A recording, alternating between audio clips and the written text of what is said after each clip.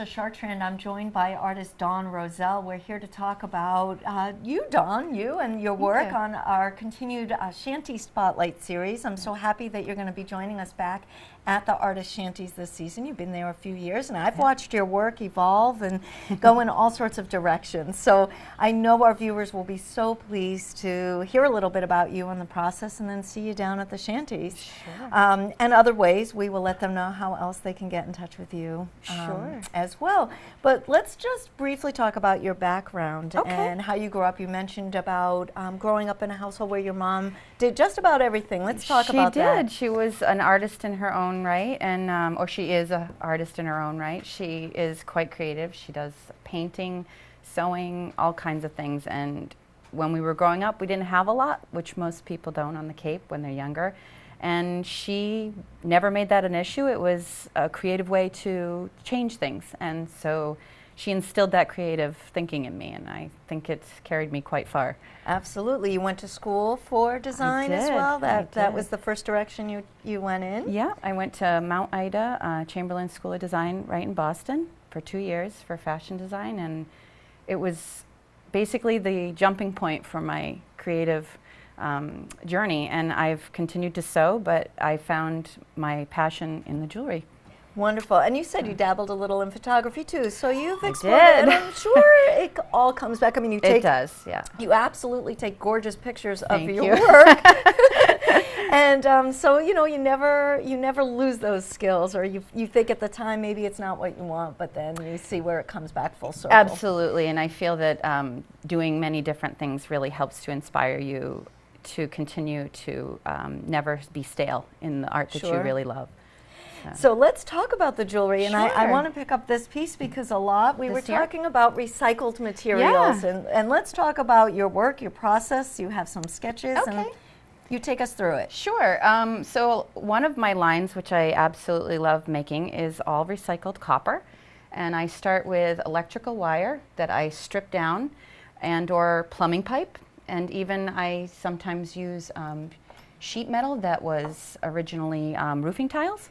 And I take them and I clean them all up, and then sometimes I will sketch, or I will just kind of let the piece talk to me, and I will completely transform it into something different.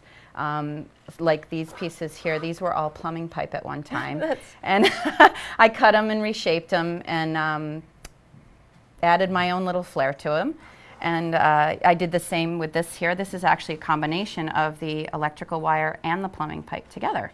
So it completely started as an accident. My husband had done some home projects and had extra pipe and wire and asked if I could do something with it. And that was just an opportunity for me to try something different, and I completely fell in love with it. So. And you mentioned before, so sometimes you sketch, you have an idea of what you want, and then sometimes these pieces speak to you. Yes. I will sometimes sit down if I'm having a bit of a mental block and sort of doodle and let that help to free my my creative part of my mind. And other times I find that it's actually easier for me to just go for it and let my hands tell me what to do, and based on the stone or piece that I want to create, I let it kind of just tell me what direction to move into. Sure, and you do the wire wrapping. I know that that's something that you really love, and talk a little bit about that. Sure. What I do is I basically take the wire and I create every single component that you see, including the ear wires. I'm a true believer in making it from top to bottom when I can. If I have pieces that are old and want to recycle them, I will try and take them apart as far as I can before I start on it. But it's just a matter of using, my main tools are 3 different tools, and it's just two types of pliers and a pair of cutters. So it's very basic. Of course, I can use some extremely technical pieces, but I prefer to use my hands as much as possible. And a piece, it just speaks to you when it's done? I mean, is there a lot of time spent, or does some come off very quickly? Yes, absolutely. Some pieces are much quicker to make than others, and that's simply because it may have less wrapping to it. Others take a couple days, But my favorite thing about wire is you can see your progress as you're going. So even if it takes a few days to do, you can see that you're making progress. And I really enjoy that because I'm a very impatient person when it comes to creating. So. And this is just one of several lines that you said you have. Yes. Tell us briefly about a few of the other types of lines you have. Okay, I carry sterling silver as well as brass and gold-filled pieces.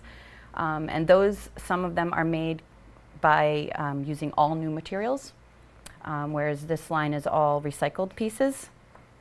And I try to have a little of everything. Sure. But my main line is the copper. Right. And this was where you said also using, you said it was a stone from another piece of jewelry that you found. Those were, that one was actually made from a pair of old antique earrings.